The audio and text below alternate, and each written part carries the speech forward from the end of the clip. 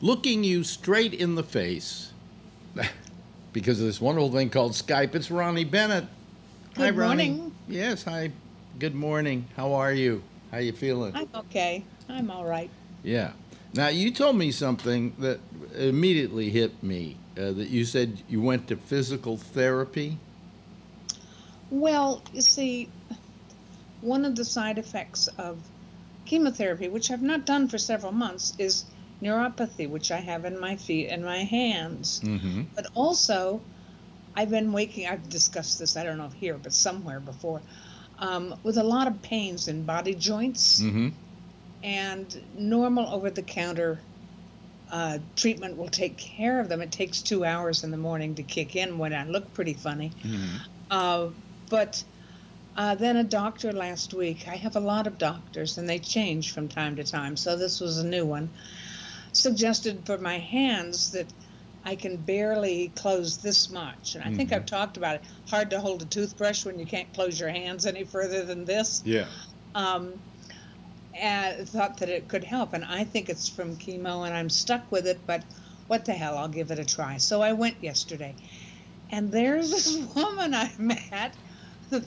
It's called occupational therapy, and I've forgotten the difference between that and physical therapy, but all she deals with are hands. That's it. Just hands. I mean, you know, we joke about doctors slice and dice medical care into these tiny little... Yeah. Well, she only does hands, and I was, you know, expecting her to say, but only these 2 fingers or something. And so she gave me some exercises that should give me less pain, she said, in time. So we'll see. We will see. But I was interested that, you know, for all of my joking about if you go to a pulmonologist, he can't answer questions about pain, and the gyne doctor who handles that can't answer questions about something else, and so on. Well, there was my proof yesterday. I went to see the very nice hand lady. Yeah, but you say you were only there, you told me you were only there for a couple of minutes? No. Oh, okay. I thought you said that. No. Yeah. No. Yeah. No. Full-scale examination and teaching me how to do my now morning exercise, my morning routine. Yeah. It's now got such a long list, it's hard to know that I ever will do it all unless I write it down. Well, I had a torn meniscus, and I went to physical therapy. The thing, you know, here's the thing I thought. I go to physical therapy, and the guy would, like, rub me, put stuff on me, make me feel better. But no, he's telling me all these things I'm supposed to do when I get home. Right, yes. And I never had an area of medicine that required homework. You know? Yeah, me too. I have homework. You know, and I'm going, well, wait a minute. Aren't you supposed to, like, knead me and push me and prod me? And no, go see a chiropractor if you want that, you know. But you know what? Once before, you know, as I've often mentioned, until the cancer, I was, you know, 76 years disgustingly healthy. But I developed something that I came to learn is known in the vernacular as foot flop. And one of my feet, I would take a step, as you normally do, and the other one would flop down. And I'd take a step, and it would flop down. And so the doctor sent me to a physical therapist. And it turned out, if you care, there's some nerve that runs down your leg, and if you cross your legs, which I do when I sit, it can damage that nerve, and that causes foot flop. And I'm thinking, yeah, I didn't know anything about physical therapy, except what you see in the movies, and you don't know whether to trust that or not. So this physical therapist gave me, like I have now, he gave me about 5 minutes worth of exercises to do every day. Yeah. And, you know, I'll give it a shot. I don't believe in it. It doesn't seem to me, but I'll give it a shot. And it worked. So I have a great deal of respect now for physical therapists. Yeah, well, my physical therapist got rid of my torn meniscus, although I just tore it again. But I know what to do with it this time. But physical therapy does work. I then got neuropathy in my feet. I have it fairly badly. And I went to the to the physical therapist, and he didn't agree with my doctor that my feet are kind of hurting on the bottoms. He said that's not neuropathy, that's plantar fasciitis. And so he had me do a thing where I roll my feet on he gave me a golf ball. I've since sent away for the official plantar fasciitis rub on the bottom of your Alex, foot can ball. we move on? Well, here's what I have. This is the thing I use. Okay. Yeah. And as I'm talking to you, I'm rolling it under my foot. Can we move on? I mean, I understand why young people don't want us talking about these things. Well, it's better I'm doing that than masturbating, for crying out loud, you know. Alex, how do you go to this place? I don't know. That's me. You know me. No, You know. I mean, just, could you leave that part out? I'm just trying to say things could be worse. You know. But anyway. So the physical therapy has been working for your hands. I don't know. It's only the first day. Oh, well, okay. You just said you had a whole new appreciation, and I went. No, that was from the story I told you about my foot flop. Oh, about the foot flop. Which I think is a great name, flip flop. Yeah. It's the opposite of flip flop. You know what I mean? I wanted to ask you about Sharpiegate. Sharpiegate. Yeah. What about it? I'm throwing it to you, darling. Well, I have to give him credit. He does know how to do a semicircle. So, I mean, he did it was very cleanly done. But it still was so obvious, it was ridiculous, And but the part that got me is, I can't remember who it was in his cabinet, threatened to fire people at the weather people stuff, who said that he was wrong. I mean, this is getting to be like, we're going to make the truth happen even if it's a lie. This is now, before it was a joke. I mean, our idiot president, right? Who just can't let go of anything. Now it's deeply serious. What has happened is, if it's not the least political, it's one of the least political agencies of the federal government, NOAA, N-O-A-H. It's a fucking weather department, I'm sorry, I was saying something and you said... It was a goddamn weather department. I mean, it's the weather, Yes, that's what I'm saying, that it's science-based and the least political, except for the very top appointees, one of the least political agencies of our government. It is now a political agency, and I would guess that every political head of every agency in the United States government now feels free to lie to us, even if it could cost lives, which in this case it could have. Well, I mean... And this is a serious slide out of democracy and into something else awful. Well, I heard something about what he did being illegal. In other words, it's not about that, because nobody will do anything about anything being illegal. That's, we know nobody is ever, with the exception of 3 or 4 people that were most obvious about it, nobody gets prosecuted for any potential crimes in this government. Yeah. And they all, I mean, we could talk about, in that respect, talk about the Scotland airport in Turnberry, and so on. Yeah.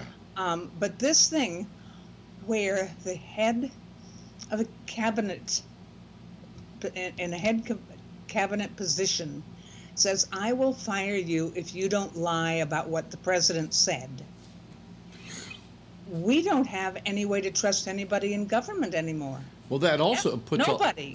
Single person. Well, that puts a lot of people on notice that if you do something that goes against the president and what he has said. No, that's not the point. You're missing the point. Yeah. Okay. Yes, that's all true. We all know that. Yeah. But the point is that the government as a democracy is gone. It has disappeared as of Ross saying that. Wow. Yeah. It doesn't exist. Anybody can do that now. I will fire you unless you say out loud to the press exactly what I tell you.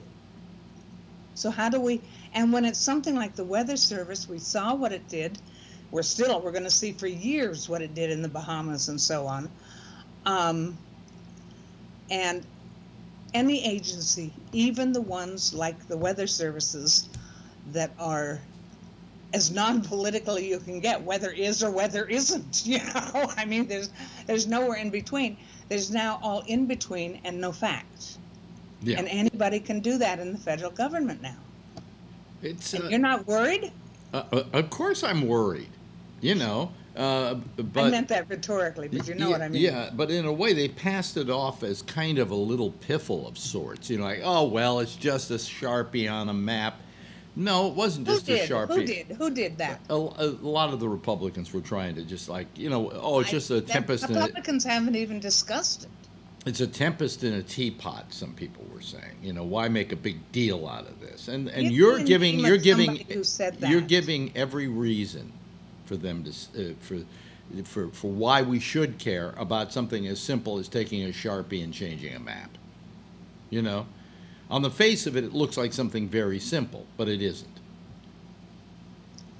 Well, it's not simple. It's destruction of democracy. Yeah, yeah. Simple or not isn't the point. It's that it's a huge, large chunk of the integrity of the federal government is gone. Mm-hmm. Because everybody will feel free to do this now without consequence. You know, you're the one person I can come to and say, when I was a boy, and you would understand. And I was there. And you were there, or you were there within a short amount of time, about a year later than me. But you know, when I was a boy, we had a certain idea of what this country was. And we treated it with a great deal of respect and said, you know, this is America, and you were taught in school this is what being an American is. Everything that Trump is doing goes counter to everything you and I were taught in school. Yeah. Yeah. I mean, some people would make the argument that there are things we were not taught. There were schools that did not teach about the concentration camps for Japanese in World War II, right, or the murder of most of the original inhabitants of North America. Mm-hmm. And we weren't taught those things. I mean, Lewis and Clark were big heroes, right? I didn't know about the rest of it. And poor Sacagawea has to stand in for every other Native American of that era.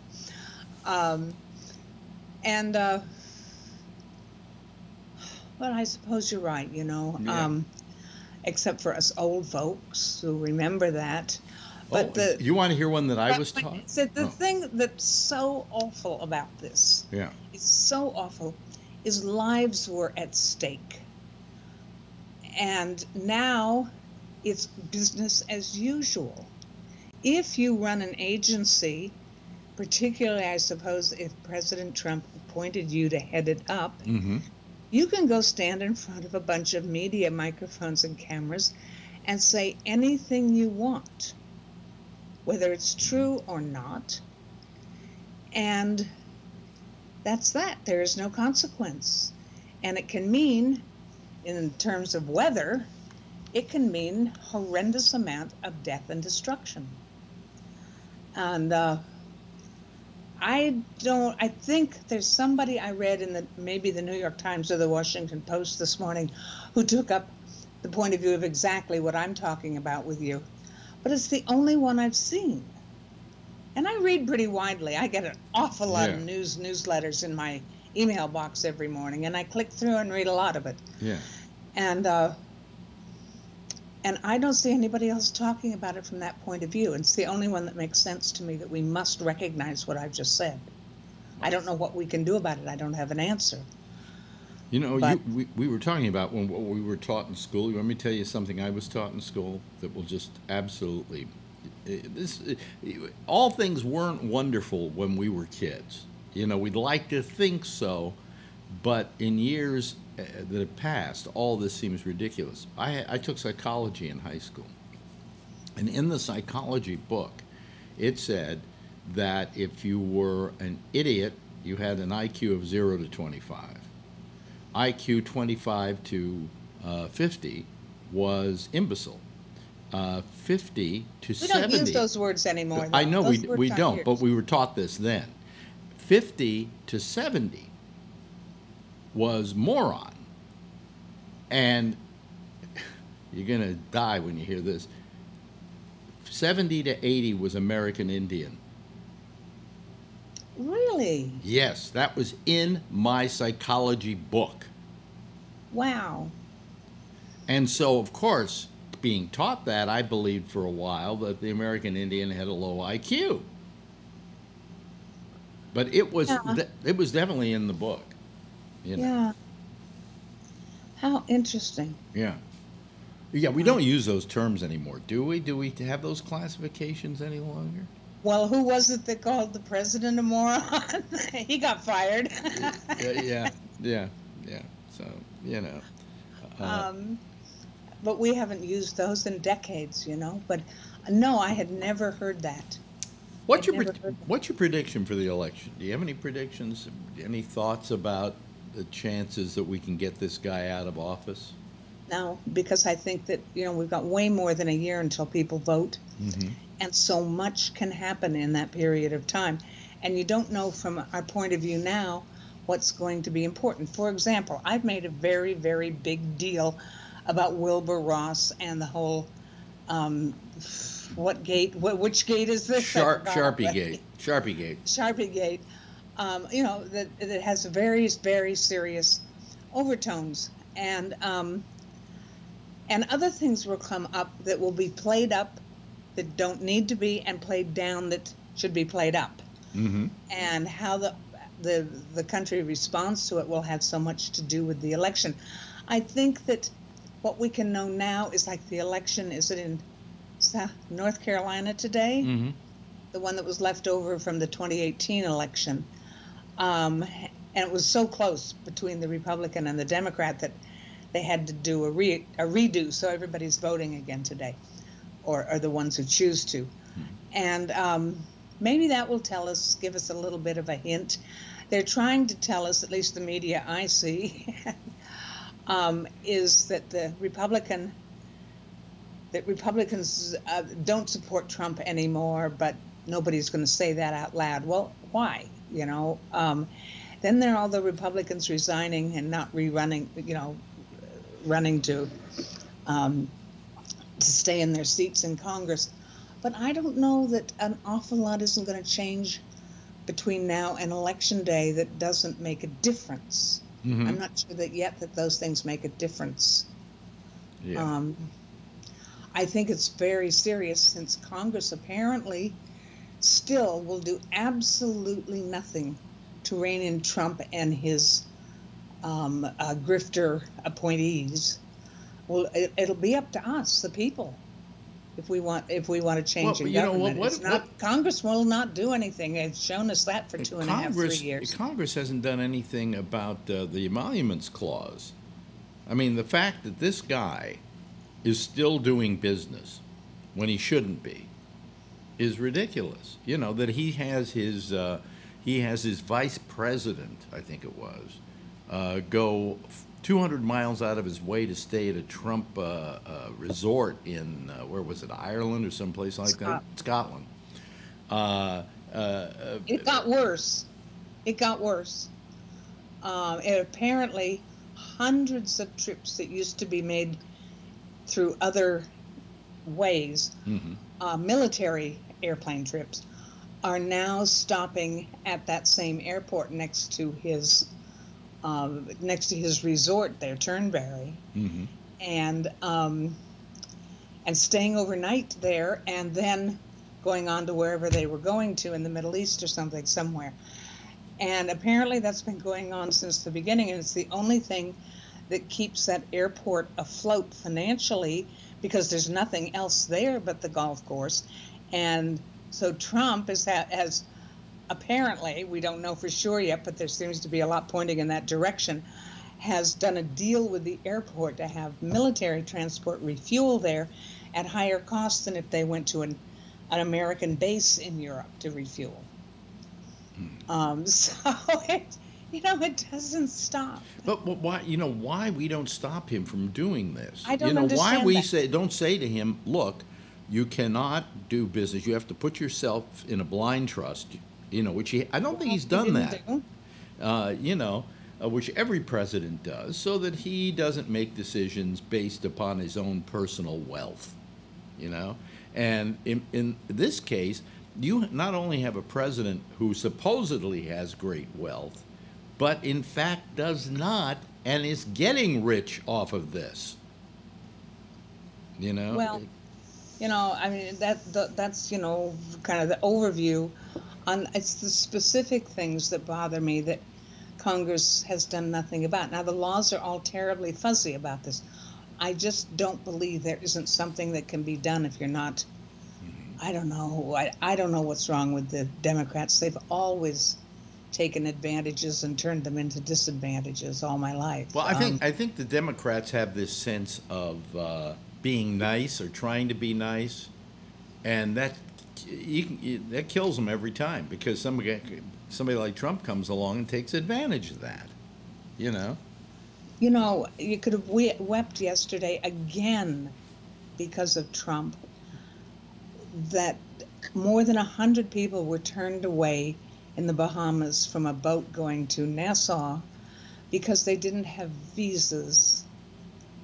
And Trump's out there again said he had to do this because there were drug dealers and bad people, very, very bad people, that's the quote, coming on those boats as refugees. Well, I think the drug dealers are also refugees in this case. Yes, they're legitimate refugees. I mean, the destruction's pretty total.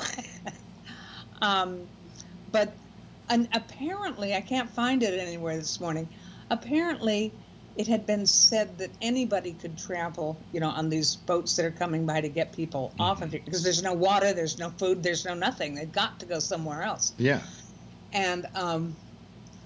And then the president said, no, we had to take those people off the boat because they're drug dealers and bad people. And he uses that as a scare tactic every time. Drug dealers, rapists, when there's no proof that any of those people were that, and these were people who needed help. We were talking about a boatload of 200 or 300 people. It doesn't matter. Just get them somewhere where they can get fresh water and food, sort it out later. Right. The humanitarian problem first. And what is this? You just weep at this. Yeah. I mean, imagine if often, I don't know if it has to do with the drugs I take nowadays, speaking of drugs, the drugs I take nowadays or what, but I often come in from grocery shopping or lunch with a friend or something, just dying of thirst, can't get a glass of water in my fist fast enough. Mm-hmm. And if you've ever been there, we all have, and think about there's nowhere to go for fresh water to drink. How do you even function when you feel like that? It's just dumbfounding that every single morning, it seems to me, or damn close to that, I wake up and the president himself, not somebody acting for him, and maybe then erroneously, every day the president has done something that is cruel to some group of people. Every single day. Close enough. Yeah. And again, that wasn't what we were taught in school. We were taught we were wonderful people and we help people out. And when people are in need, we're the country who's there and blah, blah, blah, blah, blah, blah, blah, blah. Yeah. Instead, we got this, I won't use a term, as president. By the way, you'd be happy to know my wife has been banned from Twitter. How did she pull that off? Trump's Twitter account, because not from Twitter. Because she, I can't remember the term she used now, but she she was calling him a whore or something, and they said that's inappropriate behavior on Twitter. Oh, really? Yeah, that's inappropriate on Twitter. So she's been Tell literally. her to wear it as a badge of honor. Yeah, she's been put on waivers for a while on Twitter because of that, and she does take it with a badge of honor. You know, I'm very proud of her. You know. Yes. I said apparently, but he probably never saw it, but you know, somebody did. Yeah. Hey, there's something I'm curious about that viewers probably can't see, but I want to see, and then they'll be able to. Mm-hmm. Off to your right shoulder, Mm-hmm. there's we may have done this before, and I'm just too old to remember. There's a photograph leaning against the thing that's a very elaborate gold photograph. Yeah. Or photograph, yeah. What is it? You know, I don't know. It's Marjorie's. Oh. It might be family, old family. I see. But it's a beautiful, I can't see the photograph, but the frame is beautiful. Oh, the frame is gorgeous. It's wonderful. Hey, listen, we've run out of time. Okay, that's good. And we talked. I really need more coffee badly. Me too. It's a bad. I underslept, as it were. Slept. Okay. Yeah, but anyway, see, you feeling okay? I mean, everything's kind of. You know, given what is, I feel fine. You feel fine. Ladies and gentlemen, you can find her at timegoesby.net. That's her blog, and it teaches you about what it's like to get old, which is not necessarily depressing. Isn't it? It's a very good thing. I mean, hey, I'm 78 and I'm still here. It's better to be 78 than to have gone at 75, you know? So, Yeah. whatever. Hey, I'll talk to you in a couple of weeks, okay? Okay. Ronni Bennett, ladies and gentlemen.